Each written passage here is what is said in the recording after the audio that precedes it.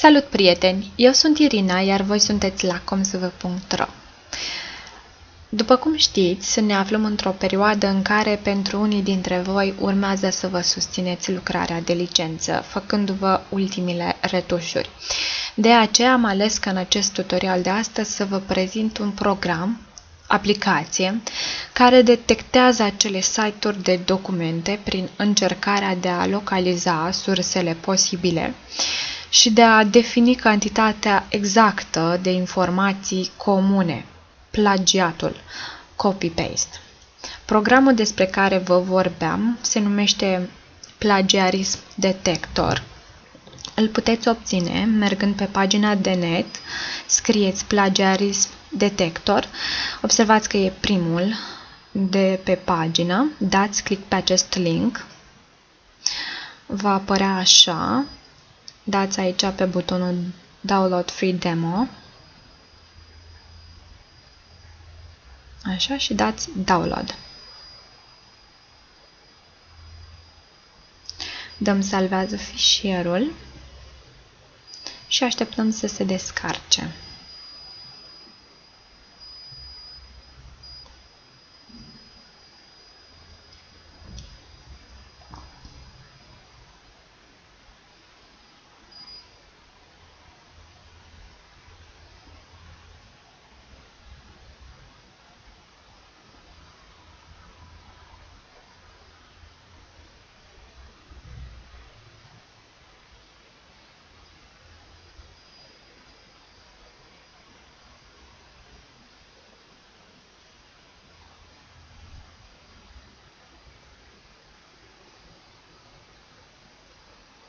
S-a descărcat. Dăm click pentru a-l instala.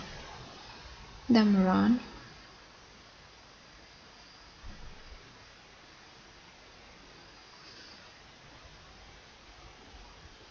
Next. Next.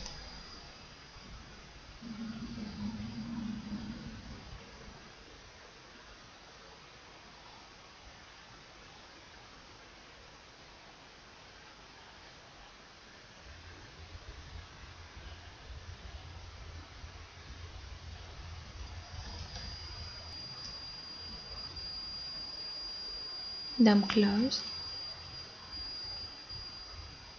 Next.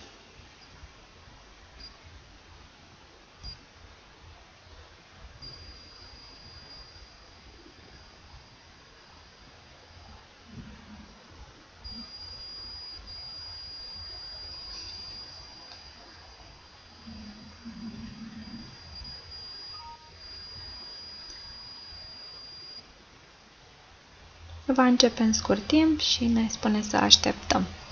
Dăm OK.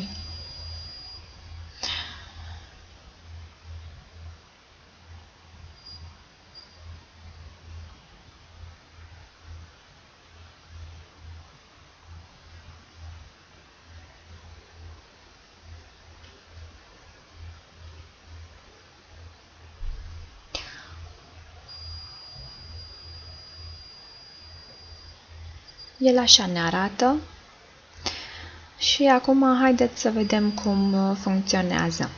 Avem aici Next Step, dăm click.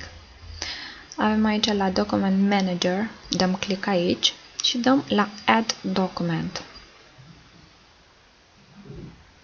Eu am pregătite două fișiere, două documente. Îl aleg pe acesta. Dau Open, dau Done și pe aceea dau Start Check. Iar acum el îmi analizează documentul să vadă dacă ceea ce conține este original, plagiat sau referințe. Așteptăm să vedem cum se va termina. Care va fi rezultatul, cât la sută și cât la sută.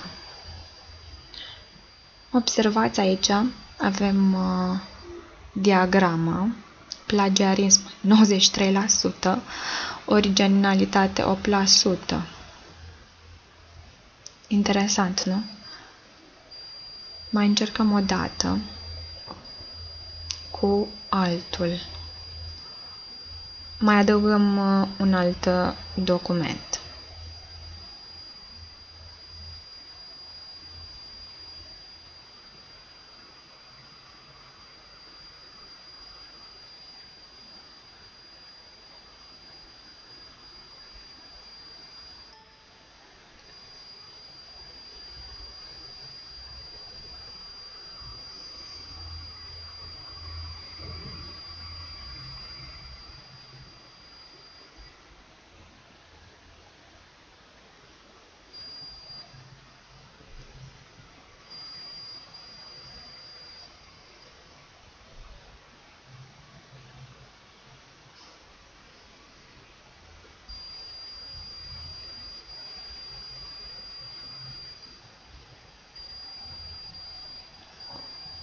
Dăm din nou start.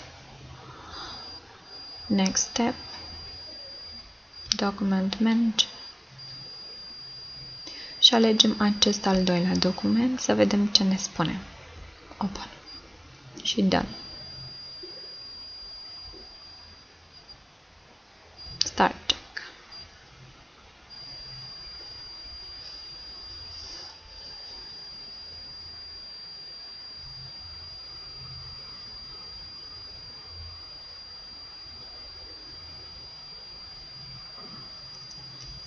Acesta de-al doilea ne spune că plagiarism e 71%, iar originalitate 30%. Să vă arăt și de ce.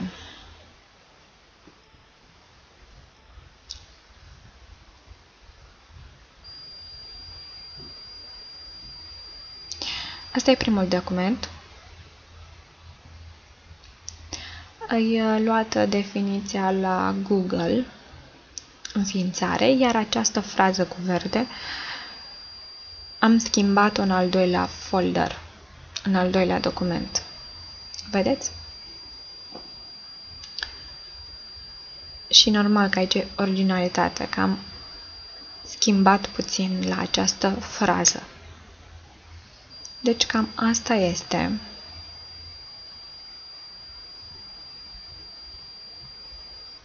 Interesant programul, cum a detectat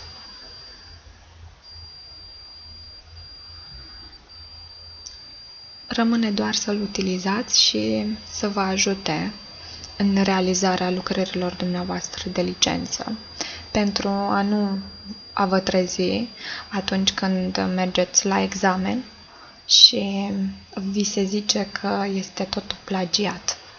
Mai bine vă pregătiți dinainte și e mult mai bine. Eu sper să vă ajute acest tutorial de astăzi și vă mulțumesc. La revedere!